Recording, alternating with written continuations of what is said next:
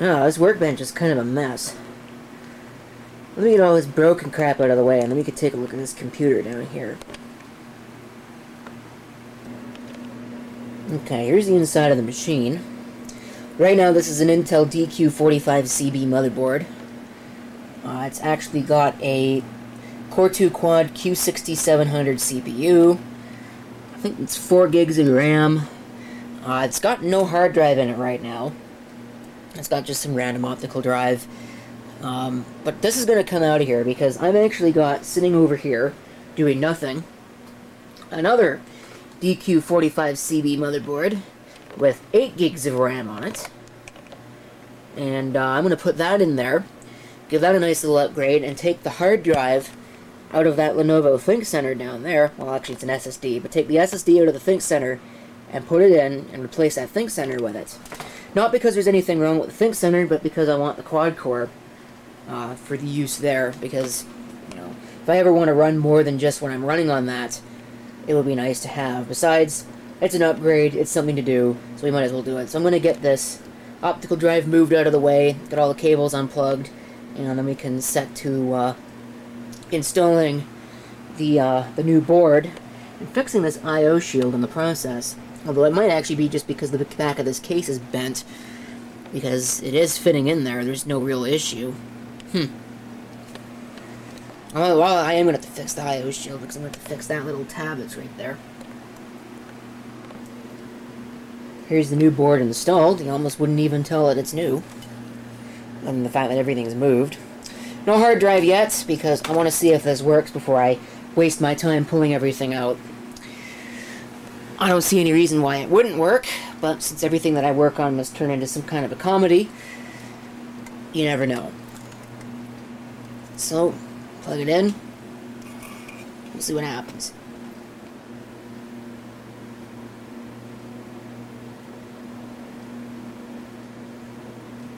Okay, turned off. We'll see. I'll push the power button. Turn it back on. Power button's hooked up. I don't know about the front panel stuff. Okay. Do have BIOS settings. Perfect. And there we go. You can see it's a Q8400. 8 gigs of RAM installed. Date and time is set up correctly. So I'm going to make sure that everything is configured properly.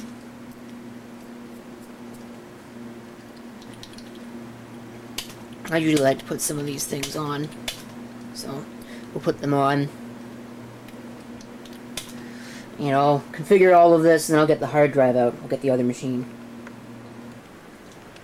Okay, here's the Think Center pulled out. And the one problem with this is that because this thing only has DVI on it, and the monitor is VGA, I'm going to have to use my last DVI to VGA adapter, doggone it. So I'm probably going to have to end up buying some more of those. But the object of interest is this right here,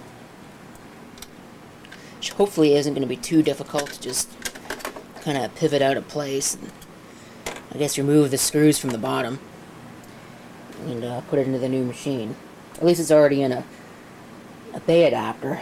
Not that it would matter, it's an SSD. So, but I like to have them installed somewhere. Okay, I got the hard drive mounted. See, I removed the faceplate, because if you want to put them in otherwise, you got to remove the power supply, and I'm not removing the power supply. So, in the way I've done this, I can actually easily, very easily in fact, add a second hard drive if I wanted to. But now I'm going to put the faceplate back on, and get this all the way back assembled, and we'll see if it'll boot. Okay, the system is all back together. See what happens. Watch the whole boot process. And watch, now that it's all the way back together is when it won't work. At least it still posts. Windows is starting. Should just install a bunch of new drivers, and I think I'm about to run out of videotape here. But yeah, this should work. Getting devices ready. I will come back in just a minute. just to save videotape. Okay, hopefully I've got enough tape to do this, but the machine is in place. You can see it up there. I've got the solo stuff set up on the mixer, so if I... let's see here. I think I'm going to run out of tape, though, but if I come in here and try and test it, you can hear it. It's not coming through that. If I take it and put it on the main, you can see it now comes through that the way that it's supposed to. So that's all working. Everything is now working. And I have a nice little upgrade. So thank you for watching. If you have any comments, feel free to leave them down below. And this is CP666 signing off. Hope to see you next time. Till then.